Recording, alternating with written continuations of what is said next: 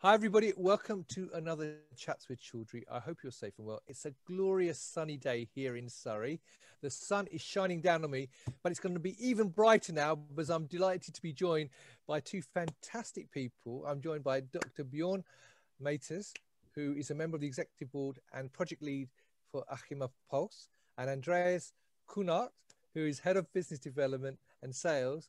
And they're both from Dechema exhibitions. I'm trying to get these pronunciations right, so forgive me. Who are in charge of the Achema events. So, gentlemen, it's lovely to see you both. How are you? Hey, Rizwan. I'm fine. I hope you're fine as well. I mean, summer is coming in Germany too, so it's a really good day. Good. Yeah. Well, and I've got to say, you're both looking very, very slick this morning, so I'm glad to see that. So, before we start talking about Achema and Achema Pulse in particular, perhaps you could give people just a little bit of background of your own backgrounds, if you don't mind, so they've got a better understanding of what your roles are. Yeah. Would you like to start? Bjorn, would you like to start? Yeah, I can start. I'm a chemist by training, to be precise, a polymer chemist. All the discussions right now going on about recycling and plastics in a maritime environment and so on are really interesting for me.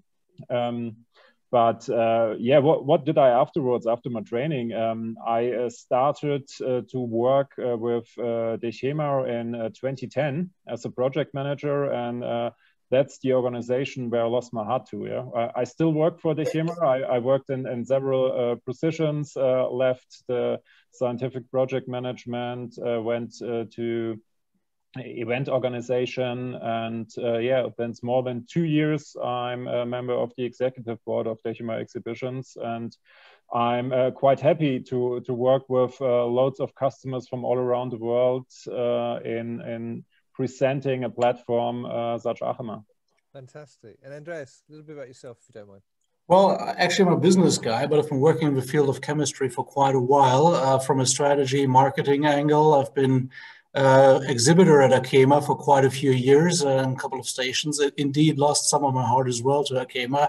And I really joined the event platform because I think process industry and process technology has a bright future ahead.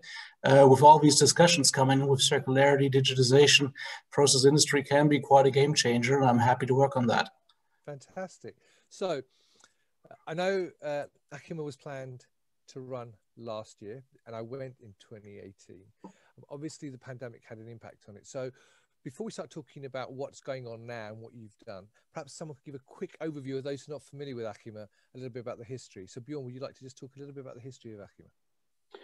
Yes, last year we celebrated our 100th anniversary. So really, I didn't realize that. Yeah. Achema was first held in 1920 in Hanover, and it was a very small exhibition with some exhibitors. We had almost 600 square meters, so a very, very small show.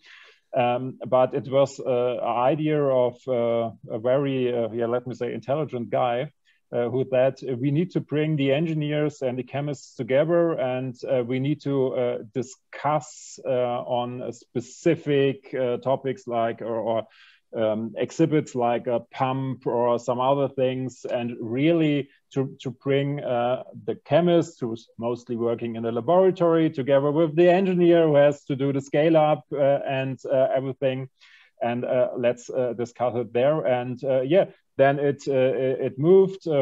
First it was every year, then they moved to a 2-year rhythm, and since the restart after World War II, we are in a 3-year rhythm based in Frankfurt on the Frankfurt Fairgrounds. We are the oldest trade show on the Frankfurt Fairgrounds, organized not by the Frankfurt Fairgrounds because Dechema was a different company. And we increased our international share from show to show. And Yeah, now we are a trade show attracting more than 3,800 exhibitors from 55 nations, and in the last decade we had always around 150,000 attendees from over 150 countries worldwide. So Achema really developed to a trade show which delivers all the solutions from the laboratory stuff up to everything like mixing, separation technologies. The companies are showing here their technology, how they build a new steam cracker, or everything you need for the chemical and pharmaceutical industry to produce.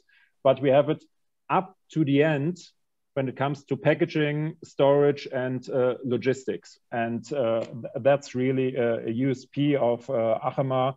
And we really developed in this 100 years. And Andreas and I, we are lucky that we can shape the start of the next century of Achema. That's fantastic. Andreas, do you have anything to add to that? Well, just maybe highlighting how revolutionary the thought was back 100 years ago and how current it still is, being cross-industry and using the potential of collaborating cross-industry is as relevant as ever. You have new players coming in using chemistry to produce energy. You have textile companies thinking about recycling and using process technology. You have IT companies all of a sudden playing a major role in value creation in the pharmaceutical business and also the chemistry business. So cross-industry by heart is still ongoing, and actually what leads to success in the future. That's where we want to lead Achema to. Yeah, well, I mean, I have to say, I am fortunate enough, or have been fortunate over the last few years, to visit lots of large exhibitions, both in Europe and North America around pharma. And I have to say, visiting Achema in 2018, I'm sure it's 2018, I went, it was such a large event. It was by far the biggest show I had the pleasure of attending over the 5 days, and I truly, my feet really did suffer visiting the show, visiting all the halls and all the people. But that was when I started wearing trainers at exhibitions, because my shoes couldn't take it any longer when I was doing that. So it was a great show. So obviously you were planning to do Achema last year, but the pandemic impacted that. So can you give me a bit of background then in terms of how Achema Pulse has come to fruition, a bit of background on that, and what were your thinking behind creating Achema Pulse? So we do have a world-leading platform with Achema, and with this comes a large responsibility to take care of your business, your brand, and your exhibitors and your visitors. So we moved very early on a decision and voted very early on a decision to postpone and move it to April 22, which with hindsight was very smart to do. And we did so in November 2021, when there was still some reasonable hope that it might work out some way, but still looking into investment people have to make to come to Achema, set up a big show for everybody. It was very wise and smart to do so. Can I ask you a quick question before that? Because I've spoken to a lot of exhibitors, organizers, and they delayed making that decision in terms of moving their events to virtual. You obviously have you took a brave decision and moved it straight into 2022.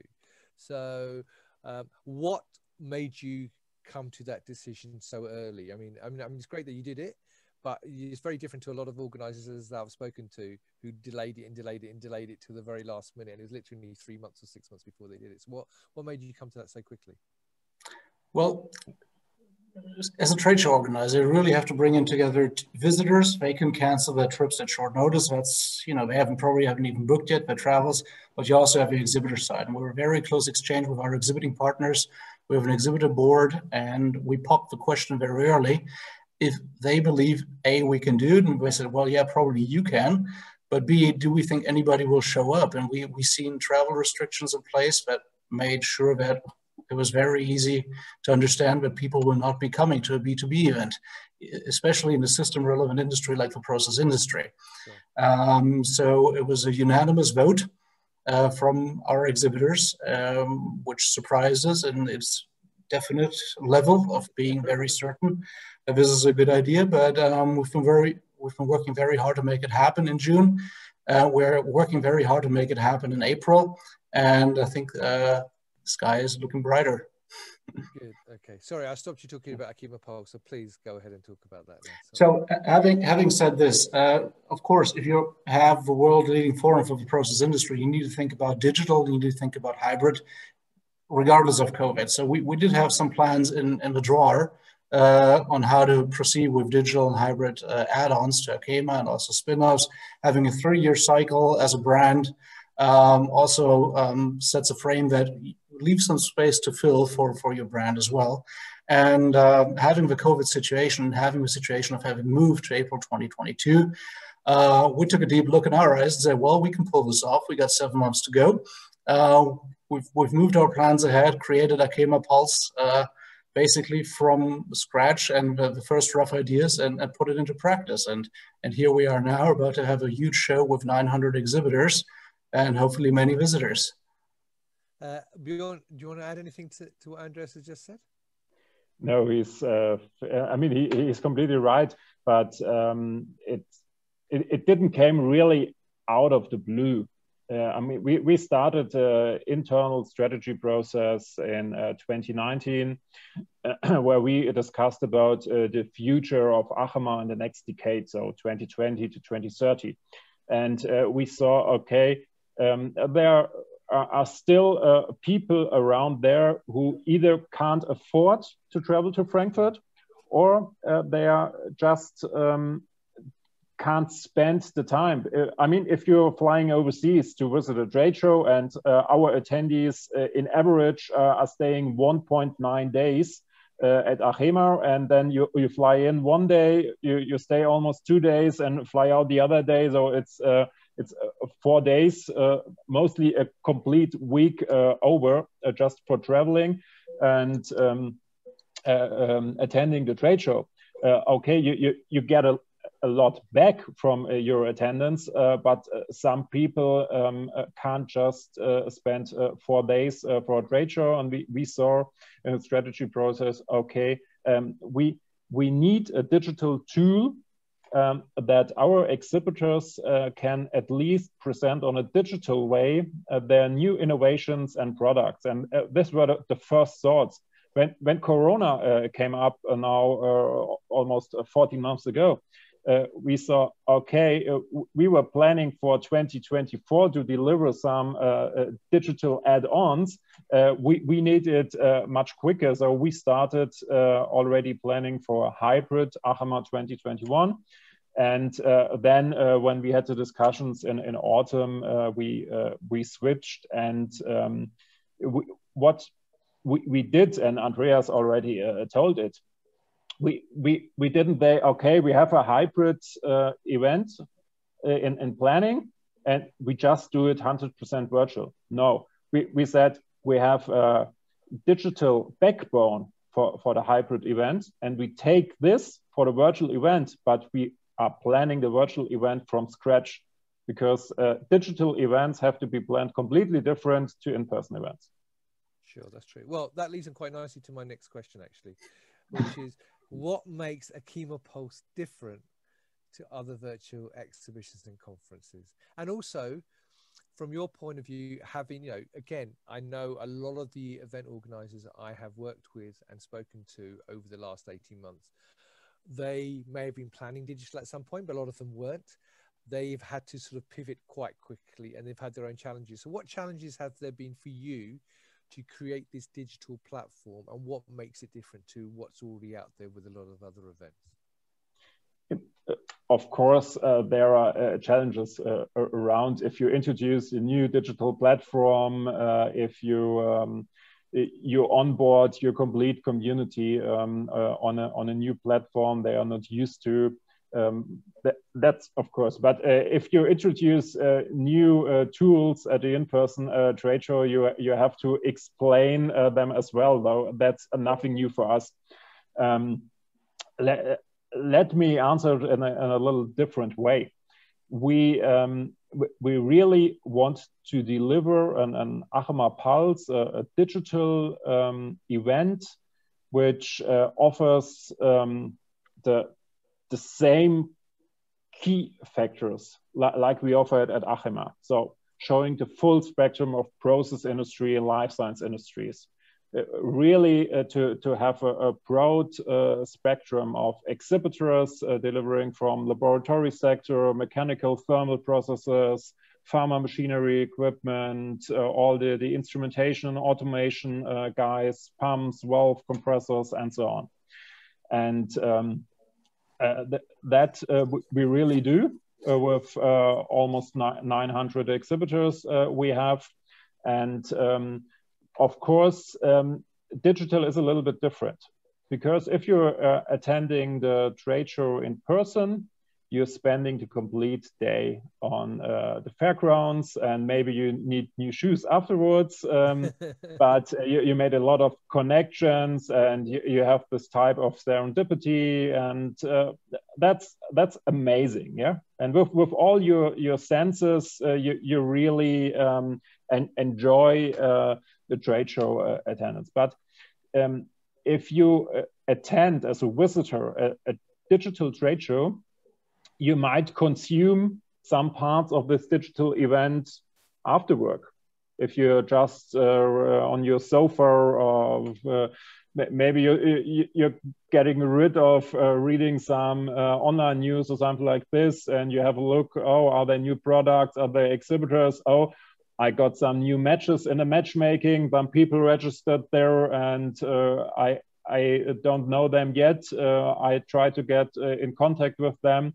And that's why we spread the time from a 5-day trade show as Achema is it as an in-person event to a complete month. So the online expo is taking place for a complete month. All the exhibitors and visitors have the chance to interact for a whole month. And in the mid of this month, at the 15th and 16th of June, we have our so-called live days, where loads of content like exhibitor talks, workshops, the congress is taking place, and even the 3 live stages we built up here in Frankfurt on the fairgrounds, where we invited a lot of C-level executives and some high-level researchers to discuss about the ongoing topics and trends in the process industry. And that's a very different approach. And of course, after the live days, all the content is available on demand. So you can have a look in it if you want again on the sofa. Yeah. Cool. And Andreas, I'm sure you've got something to add to this. Well, just to emphasize, I mean, we call this 1 + 2 = infinity, because we really believe this concept is a unique driver of value, because you can only maintain focus for so long. And we've put together 2 very intense live days with more than 200 hours of streaming from our exhibitors, plus our central program and live stages and the congress programs. 200 workshops. It's just so much interaction. But you still want time to browse around the exhibition, have conversations with your peer, grow your network, etc. So we've detached that, basically, having given you 2 weeks to prepare for the live days and getting to know everybody who's on the platform, and then 2 weeks to follow up. So that gives you that adds to your experience, because that integrates best into your life and your work and your busy schedule, and having kids at home, and the summer's coming up in June. So we know how it is. Everybody knows how COVID conditions are. When you have a summer looming, everybody's vaccinated. You want to be mobile. You want to have a quick conference call on the go. So the app is going to be a cool feature we think is going to be used. The platform in general integrates very well into busy lives. It's very performant with streaming as well. It sets a very low bar for getting into contact with everybody on the platform. So networking is going to be a large driver. And we do have really great content. I cannot emphasize this enough. We got 8 premium partners and 900 exhibitors. We're really pulling together a great program the world has not yet seen in the process industry. So it does sound very, very exciting. And I have to say, I went to the press day and I was very impressed with some of the talks that you had there. So that was very, very good. So, but one of the criticisms I get from a lot of people, particularly exhibitors who go to virtual events, is that, yeah, there's lots of great content. There's lots of great talks. That's fantastic. But I find it very difficult to engage with people at these events. You know, everyone, you know, what they miss most about live events is obviously the interaction, physically seeing people face to face, having that. And obviously a lot of the criticisms that virtual events have had, and nearly, not every single event, but a lot of them have, is that while organizers will promise, you know, networking and matchmaking. It is actually not very easy. So what's unique about your platform, or how easy it is for people to be engaging with others on your platform? Andreas, do you want to start? Sure. Well, you basically, Rizwan, you're striking a very sensitive point, because it's not a matter of technology, it's about attitude and culture. Right. And what we're trying to enable is a culture of openness and being approachable. And we're trying to support this with the platform that we offer, by giving everybody the tool they need to reach out to somebody and be open for contacts to new people. I mean, everybody has the experience of, if you just talk 5 minutes with somebody, you either find some common ground or appreciate that you didn't and move the other way, but still had a great conversation. So Sure.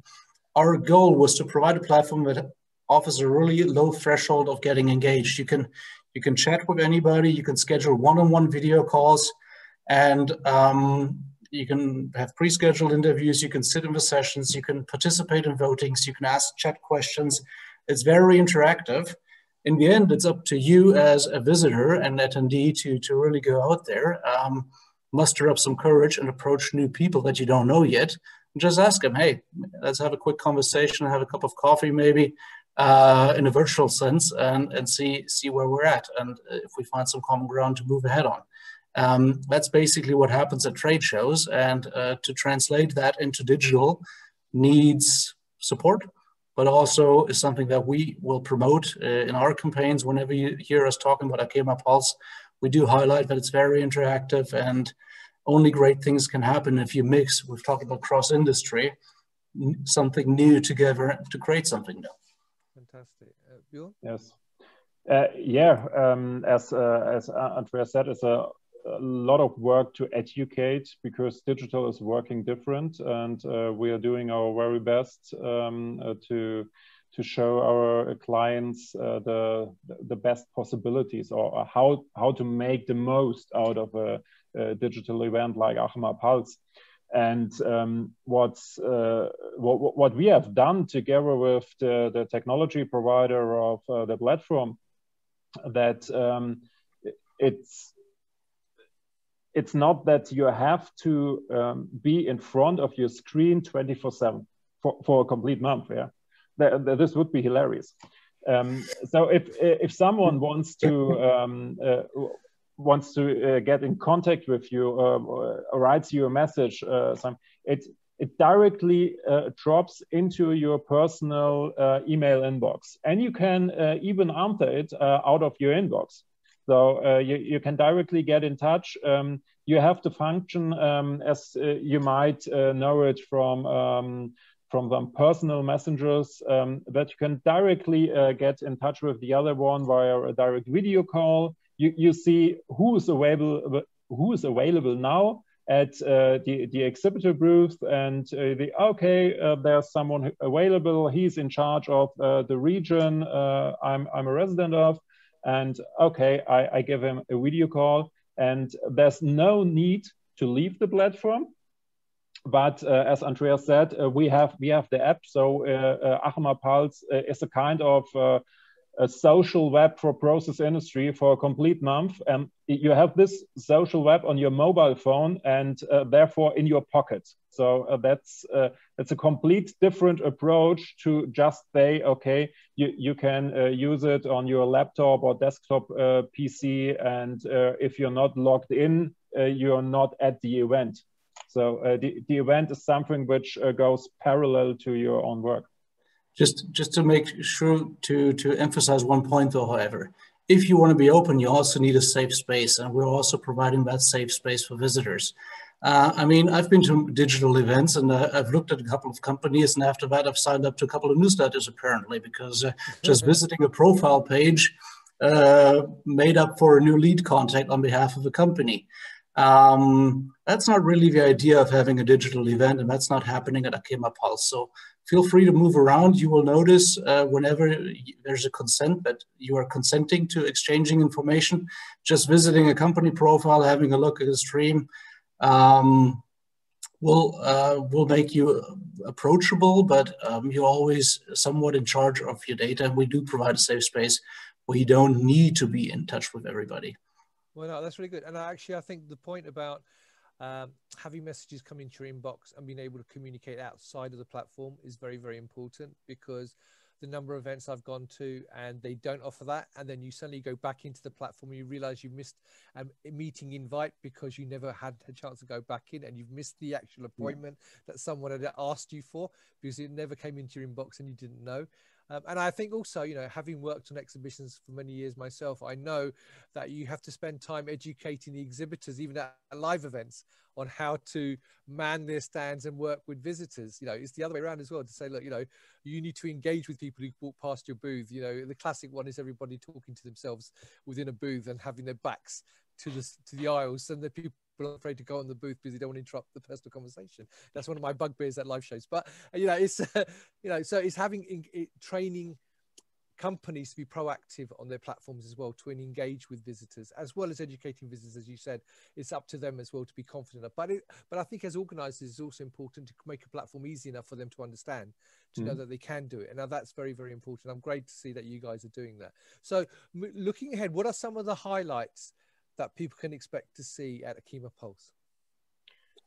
Yeah, Andreas already talked a lot about highlights, the 200 workshops, and the loads of hours of streaming from the exhibitors. And I think the 900 exhibitors bring a lot of innovations and product novelties to the stage and show this. I mean, the last Achema was 2018, and the complete industry has achieved so much in the last 3 years, and even in the last year in times of COVID-19.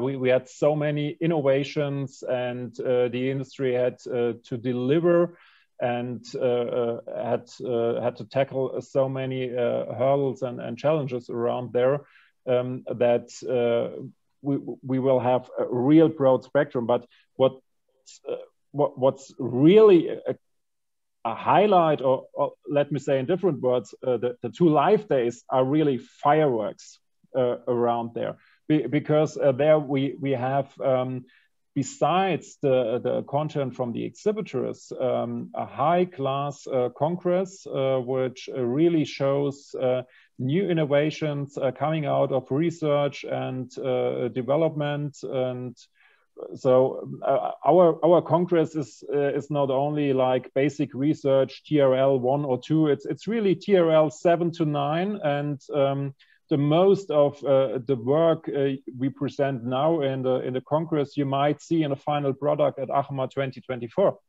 And of course we have the live stages here in Frankfurt, where we welcome loads of C-level executives for interviewing, of fireside chats. We have live demos where we build up the laboratory of the future. We have live cases from the 5G sectors. Yeah, we build up our own 5G network just for Achema Pulse to show how you can really use 5G in the process industry to run your chemical sites. And of course, we discuss the topics around the fast-tracked vaccine. That's a huge challenge for the industry. I mean, you know, if you're selling machinery and equipment to the pharmaceutical industry, it takes you 12 or 18 months to build the machinery. And now your customer wants to have it in half a year. And this might change the complete culture in the industry, and all the processes for upscaling and setting up production plans might changing after COVID. And our community said, okay, Achema and Achema Pulse is the perfect place to discuss, like the owner operator and solution provider and researchers coming together. How can we make it better in the future? What are our learnings? What streams have come true? Which one haven't? And of course, we will discuss a lot of questions around the field of modularization and the hydrogen economy, which is just at the starting point of being really a revolution. And yeah, that's for me some of the highlights. I could even tell another hour about other things, but for me, that are some of the highlights. Yeah. All right, and Andreas, just sort of finalising a bit about Achema Pulse. I mean, what else can exhibitors expect to see if they register for the event? Well, adding to what Björn said, the fireworks. I'm not going to add more fireworks because there's plenty around. What I am trying to add is the idea that this means that everybody can design his very own trade show experience, because we allow very good filters, options, and everybody is there for a different reason. And you can narrow down from 200 hours of content from the exhibitor, 200 workshops. You can focus on those issues really relevant to you, and make that happen for you. So giving you the focus and giving you the experience. That's one thing to expect. Second, there's new innovative focus formats like open spaces where you can actually raise your hand, say your name, bring up an issue and discuss it with 10 other people who are like-minded, and see how you get that hour with new ideas and leave with some progress in your projects and some new ideas and some insights. And the third thing I want to add to expect is that this is not an e-special we're putting together because unfortunately we had to move the Achema main event. This is a new digital flagship event and it's here to stay. It is meant and designed as a stepping stone in between the live events. So if we make this work and make this happen, the community will get this stepping stone in between the live events next time coming up in 2023.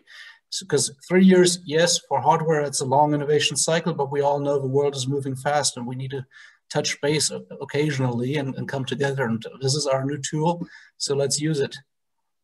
Fantastic. So you mentioned Achema as in the live event. So let's finish off by looking ahead to the next year's event and what people can expect, and how's your planning going for that? Our planning for Achema 2022 are very, very good at the moment.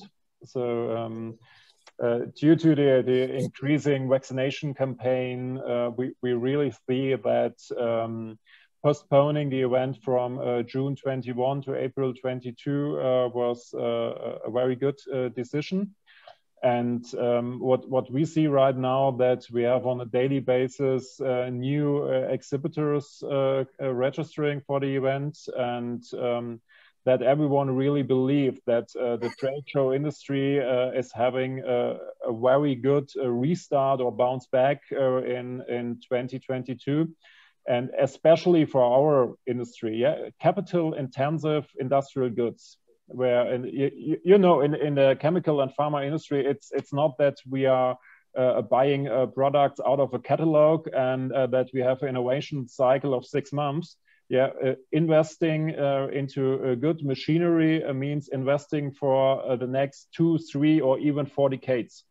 And you really want to see the technology you buy. You really want to have this multi-sensory experience. Yeah, it sounds a little bit special when I say you really want to touch the pump and you want to hear how it works. But at the end, it is like it is. Of course. And this multi-sensory experience is Achema 22 providing, as all the Achemas in the last decades or in the last century.